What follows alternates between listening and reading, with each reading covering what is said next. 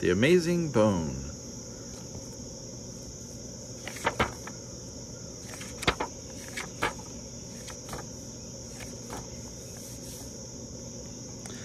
It was a brilliant day, and instead of going straight home from school, Pearl dawdled. She watched the grown-ups in town at their grown-up work, things she might someday be doing.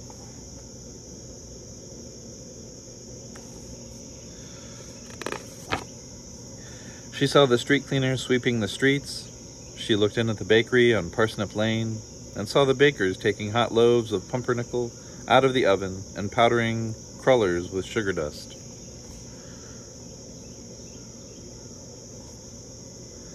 On Cobble Road, she stopped at Maltby's barn and stood gawking as the old gaffers pitched their ringing horses and spat tobacco juice.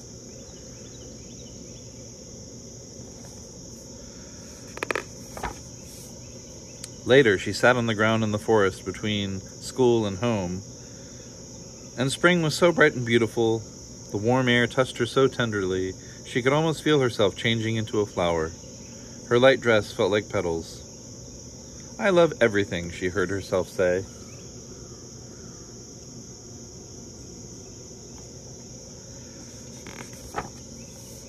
"So do I," a voice answered.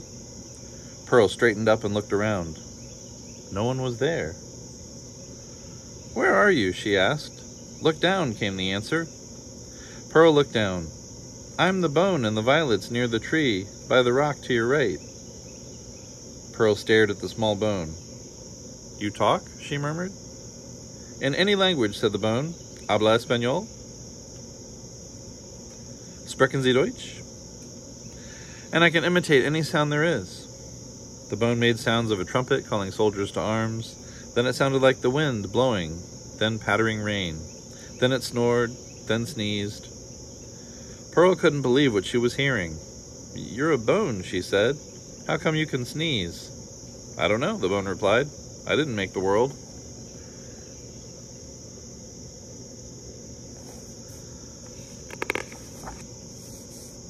"May I take you home with me, wonderful bone?" Pearl asked. "You certainly may," said the bone. "I've been alone a long time. A year ago, come August, I fell out of a witch's basket. I could have yelled after her as she walked on, but I didn't want to be her bone any longer. She ate snails cooked in garlic at every meal and was always complaining about her rheumatism and asking nosy questions. I'd be happier with someone young and lively like you." Pearl picked the bone up and gently put it in her purse. She left the purse open so they could continue to talk, and started home, forgetting her school books on the grass. She was eager to show this bone to her parents, and she could guess what would happen when she did. She would tell about the talking bone. Her mother would say, "You're only imagining it." Her father would agree, and then the bone would flabbergast them both by talking. The spring green sparkled in the spring light. Tree toads were trilling. "It's the kind of wonderful day," said Pearl, "when wonderful things happen, like my finding you." "Like my finding you," the bone answered, and it began to whistle a tune that made the going very pleasant.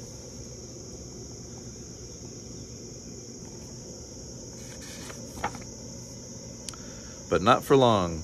Who should rush out from in back of a boulder and spoil everything but 3 highway robbers with pistols and daggers?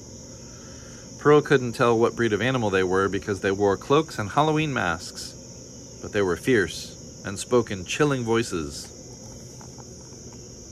"Hand over the purse," one commanded. Pearl would have gladly surrendered the purse just to be rid of them, but not with the bone in it. "You can't have my purse," she said, surprised at her own boldness. "What's in it?" said another robber, pointing his gun at Pearl's head.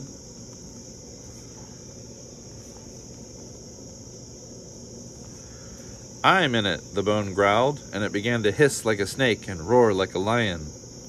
The robbers didn't wait around to hear the rest, in case there was any more. They fled so fast you couldn't tell which way they'd gone.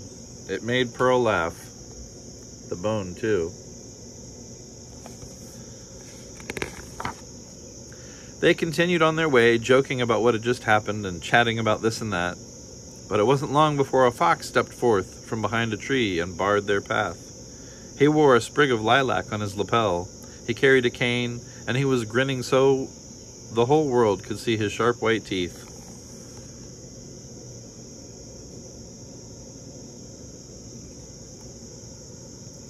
"Hold everything," he said.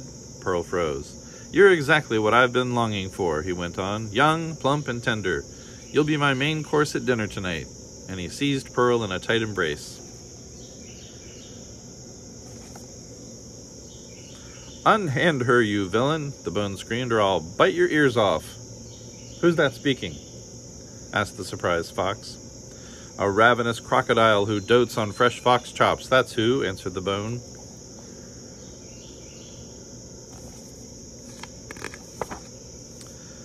The wily fox was not as easily duped as the robbers. He saw no dangerous crocodile. He peered into Pearl's purse, where the sound seemed to be coming from, and pulled out the bone. "As I live and flourish," he exclaimed, "a talking bone. I've always wanted to own something of this sort." And he put the bone in his own pocket, where it roared and ranted to no avail.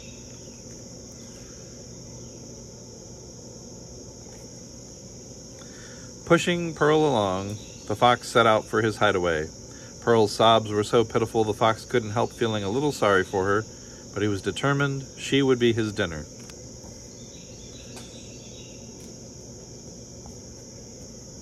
"Please, Mr. Fox," Pearl whimpered, "may I have my bone back at least until I have to die?" "Oh, all right," said the fox, disgusted with himself for being so soft-hearted, and he handed her the bone, which she put back in her purse. "You must let this beautiful young creature go on living," the bone yelled. "Have you no shame, sir?" The fox laughed. "Why should I be ashamed? I can't help being the way I am. I didn't make the world." The bone commenced to revile the fox. "You coward," he sneered. "You worm, you odoriferous wretch." These expletives were annoying. "Shut up or I'll eat you," the fox snarled. "It would be amusing to gnaw on a bone that talks and screams with pain."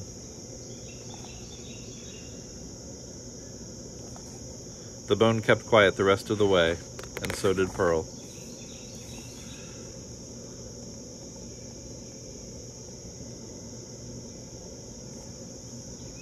When they arrived at Fox's hideaway, he shoved Pearl with her bone into an empty room and locked the door.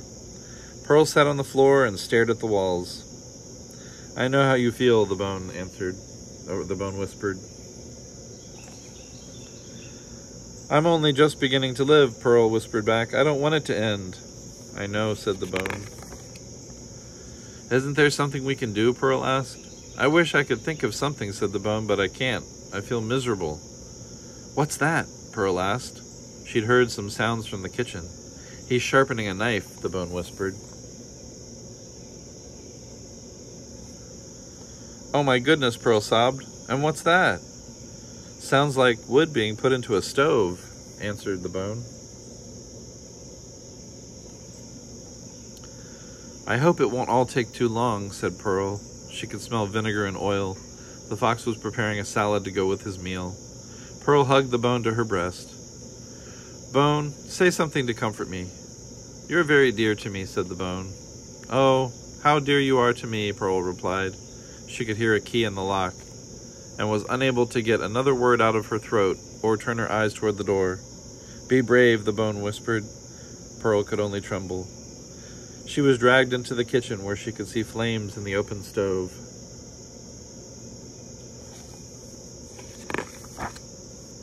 "I regret having to do this to you," sighed the fox. "It's nothing personal."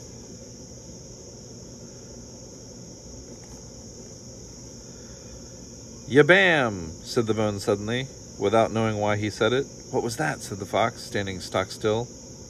"Yabam sabibble," the bone intoned. "Jabrakan sabibble de grey," and something quite unexpected took place. The fox grew several inches shorter.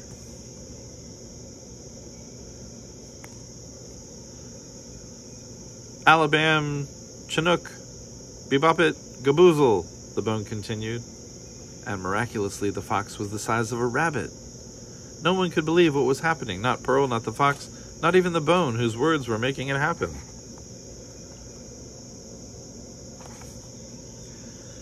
"Adunis, Ishkulak, Kibukin." Yabap, it went on. The fox, clothes and all, was now the size of a mouse. Scraboonit, the bone ordered, and the mouse, that is, the minuscule fox, scurried away into a hole.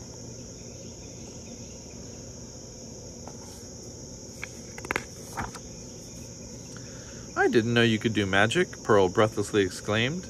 Neither did I, said the bone. Well, what made you say those words?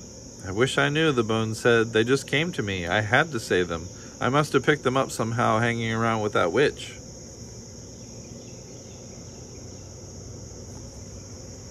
You're an amazing bone, said Pearl, and this is a day I won't ever forget.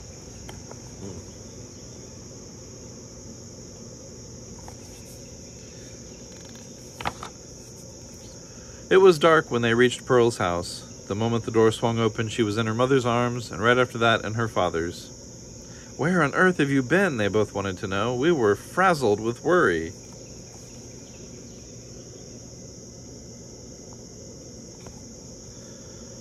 Pearl didn't know what to say first. She held up the bone. This bone, she said, can talk. And just as she expected, her mother said, a talking bone? Why, Pearl, it's only your imagination. And her father said something similar. And also, as Pearl had expected, the bone astonished them both by remarking, You have an exceptional daughter. Before her parents had a chance to get over their shock, Pearl began telling the story of her day's adventure, and the bone helped out. It was all too much for Pearl's parents, until they got used to it.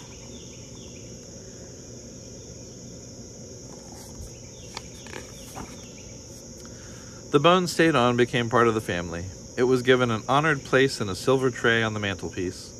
Pearl always took it to bed when she retired, and the two chatterboxes whispered together until late in the night. Sometimes the bone put Pearl to sleep by singing or by imitating soft harp music. Anyone who happened to be alone in the house always had the bone to converse with, and they all had music whenever they wanted it, and sometimes even when they didn't.